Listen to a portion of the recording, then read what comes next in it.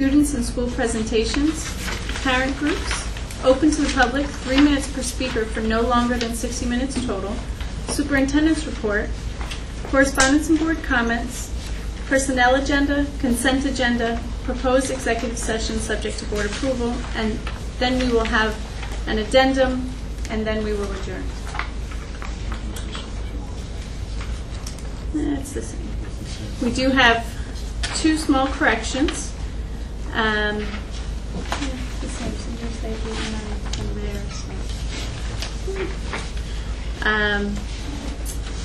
In the personnel agenda, letter N, the first employee's name, rather than Shanice Jarvis as her first name, her name is Shanice, and her last name is Jarvis Edwards. Going on to letter O, the second employee, Jonathan Griesing, the date rather than 10/9/2012 is 10/10/2012. Okay, previous minutes. Motion to approve the minutes of the previous regular meeting held on Monday, September 24th, 2012, as circulated. Second. Comments or questions? All those in favor? Aye. Opposed? Motion carried. Any students or school presentations tonight?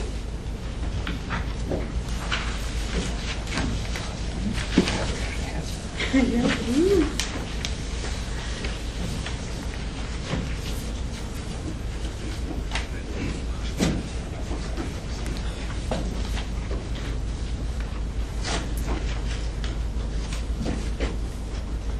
evening. My name is James McQuaid. I'm the president of the National Honor Society here in Beacon High School. Alongside me, I have John Cruz, who is the vice president, and Billy Rothberg, who is an active member. Tonight we're here to introduce 2 ideas that we're pursuing in our Honor Society. We have a food drive and also a Disabilities Awareness Month. I will be speaking about the food drive, and John Cruz will be speaking about the Disabilities Awareness Month.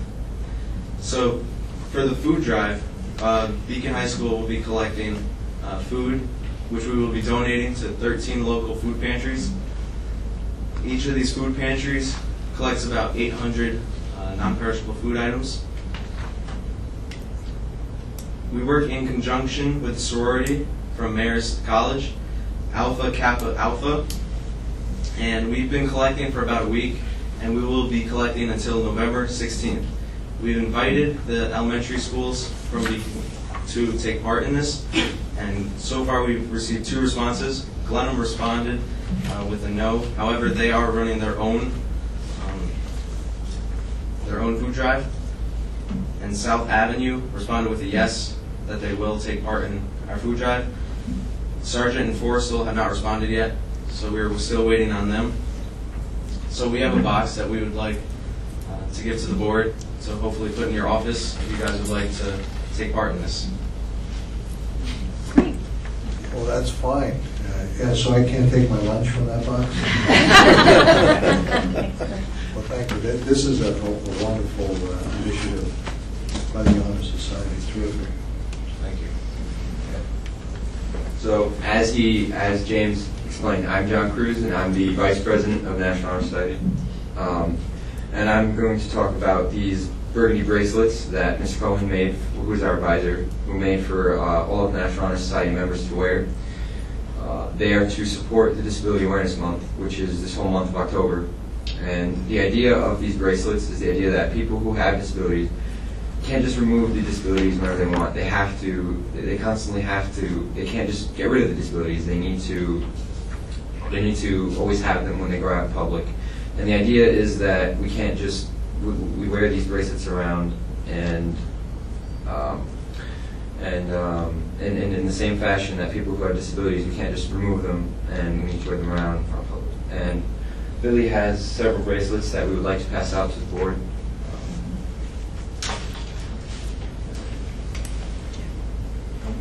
To help support Disability Awareness Month.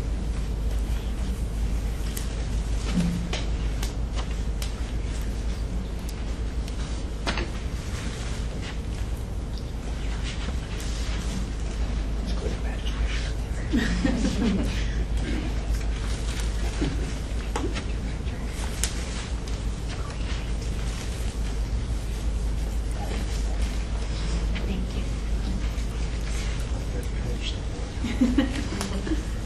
Thank you for your time. Thank you. Thank you. Thank you. Great, and thanks to your advisor. We appreciate your great work. Thank you very much.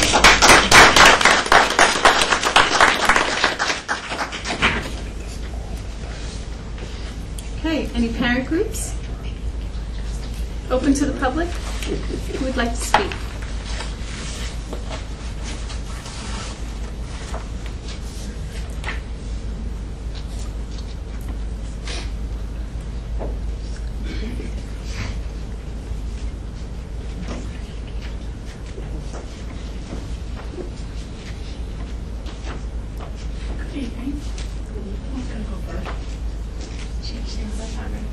Hi everyone, my name is Dawn Clemens. I'm a high school social studies teacher. I just wanted to take a moment to thank both our building administrators and our district administrators for the very high quality of professional development that we've already received this year. To date, we've had 4 superintendent's conference days, which I think is definitely a record. And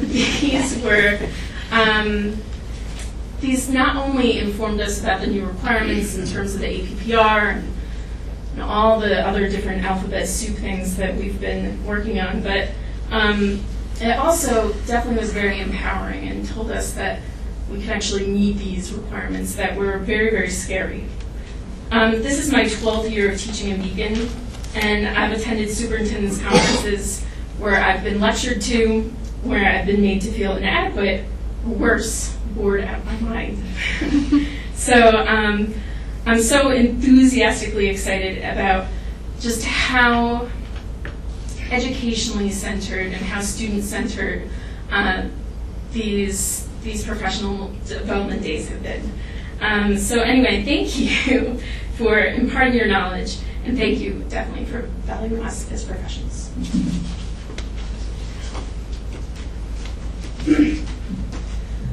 Good evening, everyone. Last week, I received a letter in the mail from a former student, Beacon High School, and she then texted me and asked if I would read it at the next board meeting. So, of course, I said I would. So I'm going to read it to you first, and I'm going to save the name. Because she did say I could say her name, but I'll save it till the end. Dear Mrs. Atwell, and the rest of the Beacon teachers, in June of this year, we celebrated senior recognition. Myself and many of my classmates received scholarships for different reasons. We were advised to send brief thank you notes to those who made our awards possible. I did not just want to say thank you, however, but I wanted to explain to you that I really am doing well. I wanted you to see that you, as well as my other teachers, have helped to make a difference in my life and in my education. It is now officially October, and the seasons are changing. The leaves are falling, and it is getting chilly here in Virginia. I hope you aren't too cold back home. I left New York to travel to Hampton about a month and a half ago, and I have been having a great time since my arrival. My classes are running smoothly. I have everything that I need, even though I am far from my family.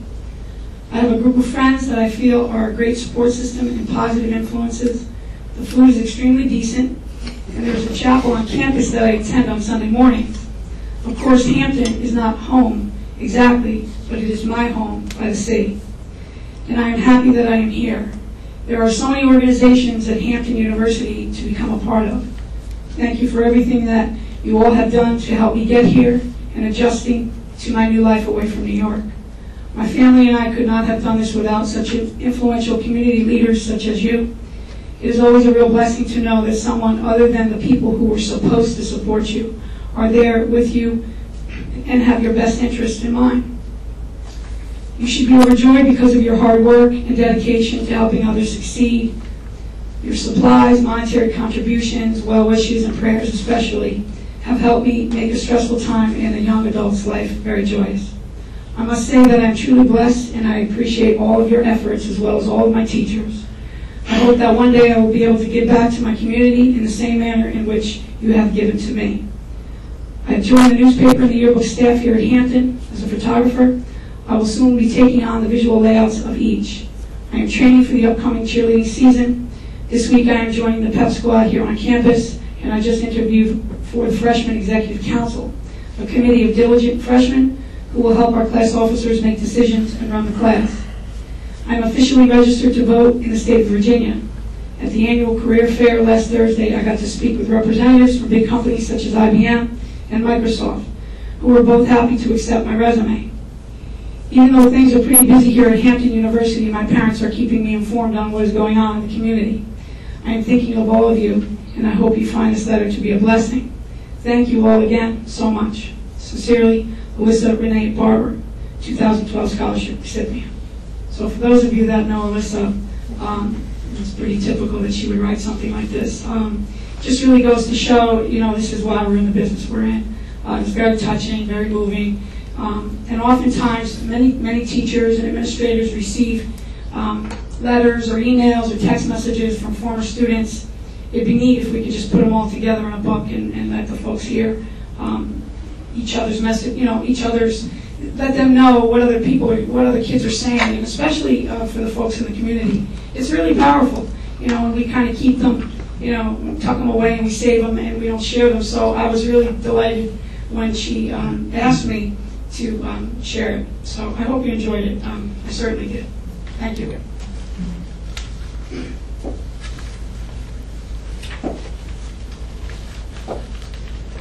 Would anyone else like to speak? No? Guess that's you. I wanted to thank the Frank Muller principals for their presentations this evening, the elementary principals last meeting. Next board meeting will be October 22nd. There'll be a business part of the presentation that will have to do with energy performance contracts. That'll be on the MEGO scale, make size glaze over.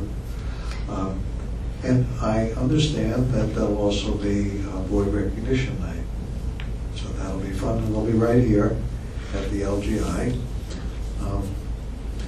We're delighted to have a wonderful partner, Dr. Walkley, who's worked so hard to make our conference days as successful as they've been. We ask two questions every single day. Why are we here? And who are we here for? And why are we here is teaching and learning. And that's the focus this year, as you heard from the presentations. And of course, who are we here for? Kim, that was a great letter. And that's why we're here. So thank you so much.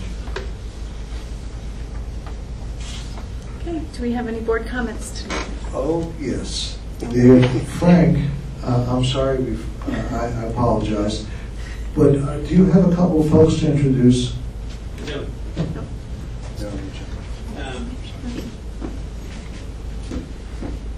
We are happy to have appointed tonight two new staff members to the PBS department and Beacon City School District. And each of them are unique in their own way. Michelle Query, could you stand, Michelle? Michelle Query is our new addition to our occupational therapy services. And Michelle, probably I received the most outstanding comments, I was telling her on the phone, from her references. And she has worked as an OTR for a number of years. She was with Red Hook Schools just recently. They raved about her. We're very sad to lose her. She was in a lead replacement position, but she'll be joining our OTR staff and working with children at the middle school and the high school starting next Monday. So I want to thank the board for appointing her. And Michelle, thank you for being patient, but you get a flavor of Beacon tonight by listening, so thank you for being here. The second person, we got two gems tonight. You need persistence when you work in special ed. The kids challenge you a lot, the system challenges you a lot, and you have to be persistent and go after your goal. Well, Ashley Cortez is hired as a teaching assistant tonight, and she'll join our Rombout staff. And she has been applying and applying and applying, and it never got the right timing. Her persistence, her persistence not only in wanting to work here, but also in pursuing her own education. She'll have her certifications in 7 through 12 adolescents with disabilities, I believe in November and December. Ashley, could you stand, please? And we're happy to have her. And it is the right time, and it's the right position, and we look forward to working with her at Roundup. And I thank you for your patience, but again, you got a flavor of Beacon, although you know Beacon because you graduated, correct? Okay, so thank you, and thanks for the moment. Thanks, and welcome, folks. We're glad you're here.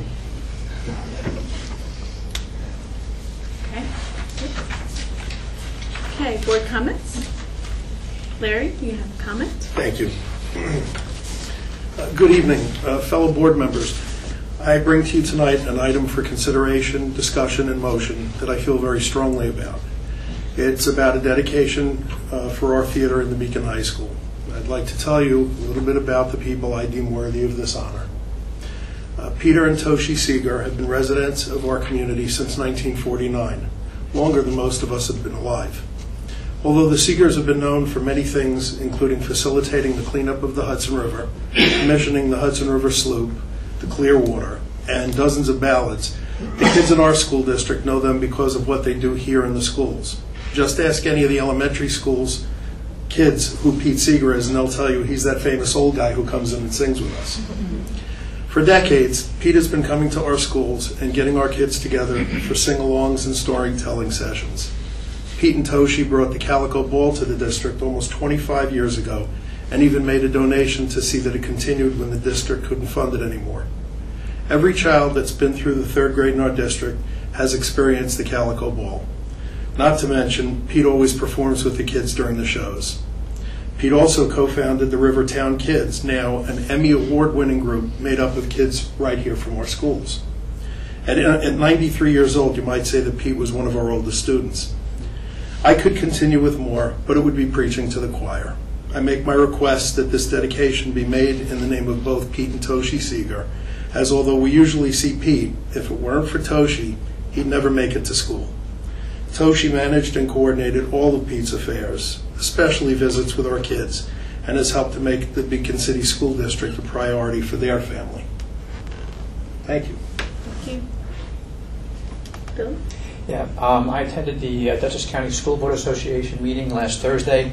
One of the items we talked about was that for those of you who may be not in the forefront of everybody's mind, but the federal government a while ago was trying to balance the budget. They could not come up with a way of balancing the budget that everybody agreed to, so they decided to give it to a committee who also failed at that job. And because the committee has failed, starting January 1st, there's automatic cuts that will be going in across the board unless Congress does something before then. That will have an impact on us because we get a lot of aid from the federal government. And if it really is across the board cuts, that means we should be seeing cuts in some of that aid. And so it's something we need to consider and monitor closely as we prepare our budget. So that was one of the main topics of discussion at our meeting. Thank you.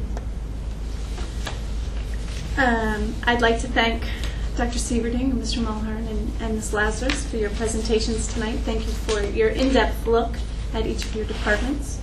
I'd like to read a note we received from the governor.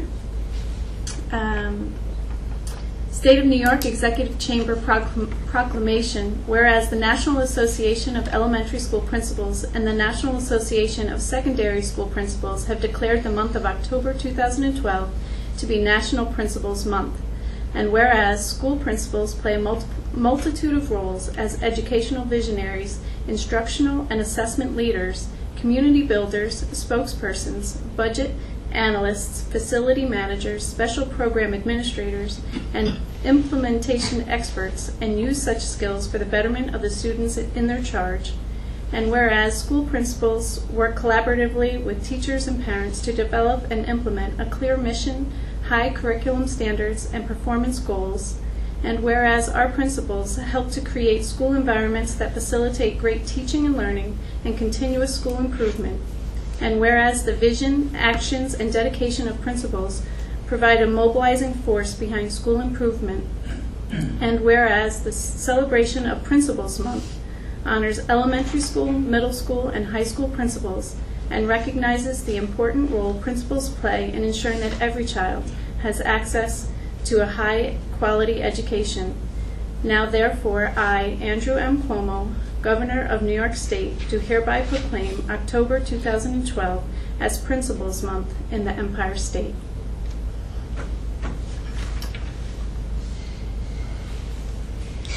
Well, congratulations. Dr. Sieverding will be buying dinner tonight for everyone. You'll be right over. Okay. Personnel agenda. Motion to approve the personnel agenda as listed from A to O.